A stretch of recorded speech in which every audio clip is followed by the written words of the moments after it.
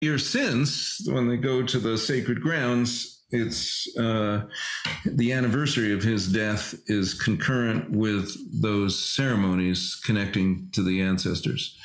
So I don't know if that's an example of what you're saying. And he also died as a very young man. He died 65 years old, and I'm sure he did have diabetes, and there's other causes we could probably attribute. And I'm sure Western doctors would, but I think something else was at work there.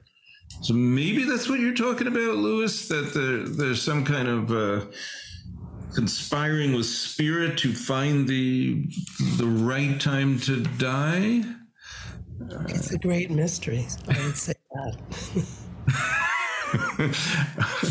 I'm not sure. Dave, do you have something to add there? I'll have to get back to you on that, Clint. Okay. Well, the last question I have for you both, really, I've been thinking about,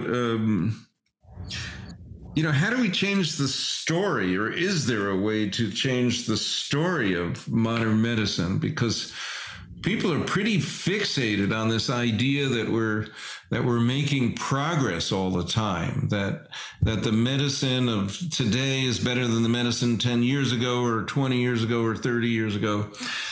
But I remember reading this article in a newspaper about 10 years ago where it said, we're going to have new hospitals. They're going to have lots of windows, fresh air, and sunlight. And my first thought is, oh, that's like a sanitarium in the Middle Ages. So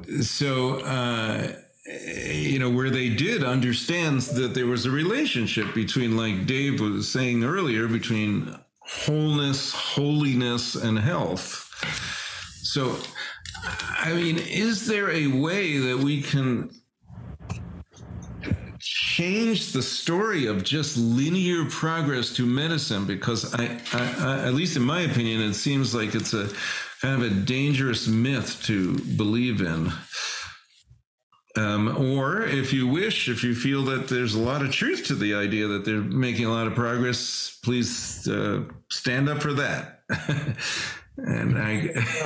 It's funny you mentioned 10 years ago, because there was a study 10 years ago that came out that said, given that you live to the age of 5, your life expectation is the same today as it was in 1905. Mm-hmm.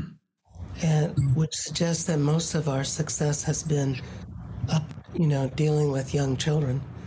Yes. But I want to say a couple words about what we're doing at Wabanaki Public Wellness, because we are trying to figure out how to do medicine from both an Indigenous and a non-Indigenous perspective, two-eyed seeing. And I think it can be done. We're doing it, and part of how we can do it is that we're not trying to make profit. So, and we have grants, which helps.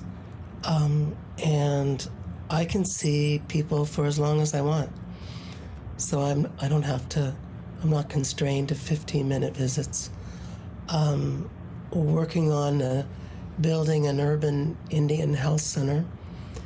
And our vision is to have a central gathering space instead of a waiting room. Because you don't come to wait, you come to gather. And we don't, want people behind glass walls who check you in, and then send you to the corner to sit and wait. We want interactive dialogue going on continually, with the opportunities for the visits being around in the periphery. And so we want to change the vision, even architecturally, of how this is done. And there's 2 places in the world who are doing this, so I don't want to claim that we're original. There's Thunderbird House in Winnipeg, and there's an Anishinaabe Health Center whose name I can't pronounce because I don't speak Anishinaabe in Thunder Bay, Ontario, and so which is smaller than Winnipeg. So people are playing with these ideas, and I think the difficulty is that our healthcare system is really good at what it does, which is to generate a profit. It's not very good at keeping people healthy or getting them healthy, because that's not what it's designed to do. And if you look at what is it designed to do, it does it very well. So, we have to change the design. Beautiful. And how do people find out more about your work, Louis? What is your website? Well, we have the usual 3 W's, Mehl-Madrona.com, and we have 3 W's coyote-institute.org. And the place where I work has a website, Wabanaki Public Health and Wellness. And we have a journal called Etuoptimunk, and the Journal of Two-Eyed Seeing. And the first issue just came out. So I invite people to look for our journal. Awesome. And, as you mentioned, there's the YouTube video podcasts and the Spotify audio podcasts and all that crazy stuff that we just keep pumping out. Wonderful.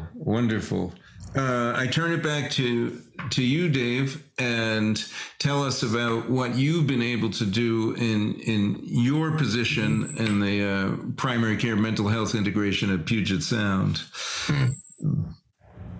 So I'll tell you, it's something that I'm part of. It's not mine in any way, but one of the reasons I came back to VA was I heard that there was an initiative to include complementary and integrative health in the VA system. And since 2012, there's been this Office of Patient-Centered Care and Cultural Transformation. So one of the kind of mottos that they have is to shift from saying, what's the matter with you, to what matters to you. So this idea of whole health, there's a circle of health, which is kind of this universal healing symbol, that the circle that brings the pieces together. And there's, body and surroundings and diet and sleep and relationships, all those sort of things you might expect there. There's also spirit and soul. So we have kind of permission and encouragement to talk with veterans about spirit and soul, because it's part of this whole health movement. So part of my job as a national education champion is going around to different VAs and teaching different courses on how to use the idea of whole health. And because it's not disease focused, it's wellness focused, it applies equally to clients as well as to staff. So we'll often kind of balance our teaching of like, here's how you use it for yourself. Now that you know how to use it for yourself, here's how you can use it with veterans. So the movement, this whole health initiative with Office Patient-Centered Care and Cultural Transformation has really, it's persisted, it's grown.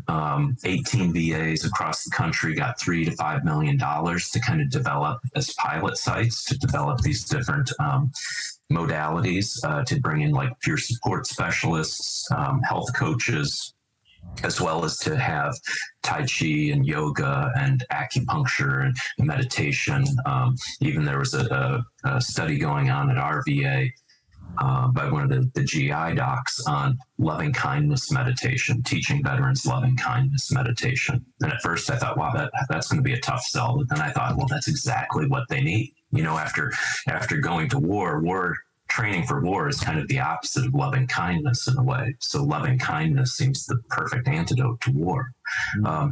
So it's invigorating to be part of this model, but this is why I say I feel both inside and outside of the system. When I'm with my whole health people, we all think in similar ways, and we're all trying to bring this transformation into the system. But then when you talk with service line chiefs and section chiefs and directors, they're trying to see, well, is this some just new VA kind of initiative that we can ignore? Or or a common thing, two common misunderstandings. This is about complementary and integrative health. So this is about somebody doing acupuncture or meditation or something, but we say, no, those come out of a philosophy of care and relationship. And so it's this cultural transformation piece. The other thing is leadership will sometimes think, well, this is something that healthcare workers do to veterans. Instead of thinking, no, this is a way that everybody interacts with everyone else, how they care for themselves and how they care for the whole institution. So I think the dilemma at this point, though, is we've got this, there's a ton of information available through the VA website for if you just put in a search engine, VA whole health. There's a ton of information there for practitioners and veterans and free resources, all sorts of different things. But I think the dilemma now is, once this has become an office and an institution within an institution, will the cultural transformation be that whole health transforms the VA, or that the VA transforms whole health? And we become a siloed, kind of ineffective institution, or an ineffective kind of department within the institution. And I think about this even, Lewis, with your story about the clinic in Pennsylvania, of this idea, Jerry Arbuckle, who's a Catholic priest and an anthropologist, talks about the need for refounding, that institutions periodically lose touch with their founding principles. And sometimes the very success of an institution can be the thing that then creates its downfall.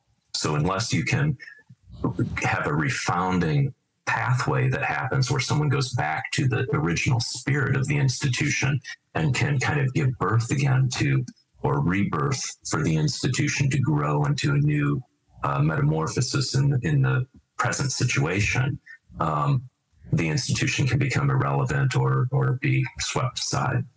So you really need ceremonies of renewal. Yeah, that's beautiful. What you were saying about the VA, it brought to mind two things. One, I wonder if you've read the book by James Hillman, A Terrible Love of War. That's a good one. And the other thing is, the veterans can, you said loving kindness is not ordinarily thought about, but bonding is, bonding, the people in the military do make very close bonds. So, so Dave, how can people find out about your work on the web? Sure. Yeah, I've got a website, davidkopacz.com. And I've also got a blog called Being Fully Human. Oh, well, that's a question I would like to ask for another day. What does it mean to be human? We don't have quite enough time to go into that, but that was opened up. I have a lot of admiration, respect for both of you. This has really been a beautiful dialogue. Thank you very much for the work you do in the world. Thank you for your deep thoughts, your compassion, your kindness, and your persistence and perseverance in creating a pathway. And I hope and pray that you'll be an example for others to come along